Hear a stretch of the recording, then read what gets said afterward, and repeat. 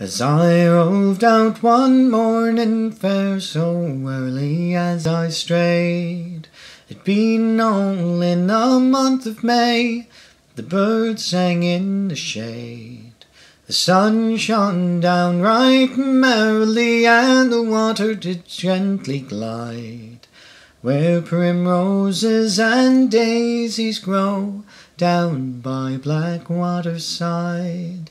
I had not gone but half a mile, when there by chance I spied two lovers talking as they walked down by Blackwater's side.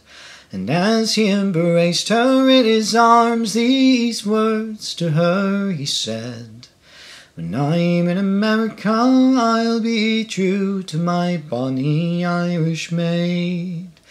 When you are in America, the Yankee girls you'll find, and you'll have sweethearts of your own, more pleasing to your mind.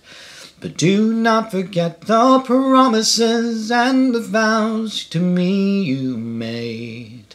Stay at home and do not roam from your bonny Irish maid. When I am in America, the Yankee girls I'll see, but they must be very handsome to remind me, love, of thee.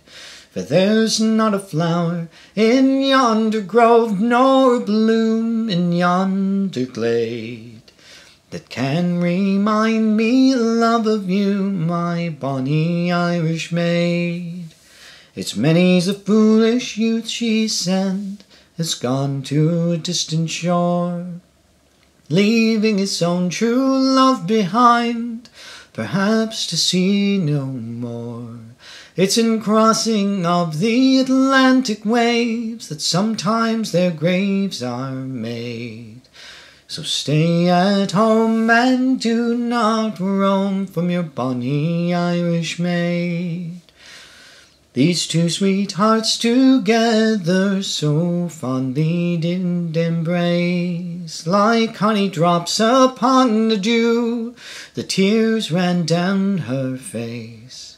For there's not a day while you're away, yet I'll visit still these glades, until you do return again to your bonny Irish maid.